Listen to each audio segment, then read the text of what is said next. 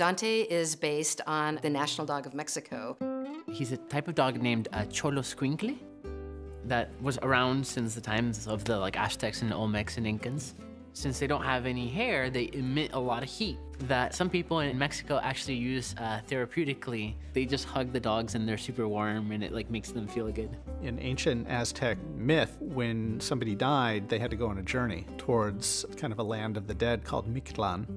And it was impossible for somebody to navigate on their own. They needed to have a Xolo dog with them. Here was this perfectly Mexican dog that was so connected to both sides, the living and the dead. Okay, rolling. Here we go with the Xolos again.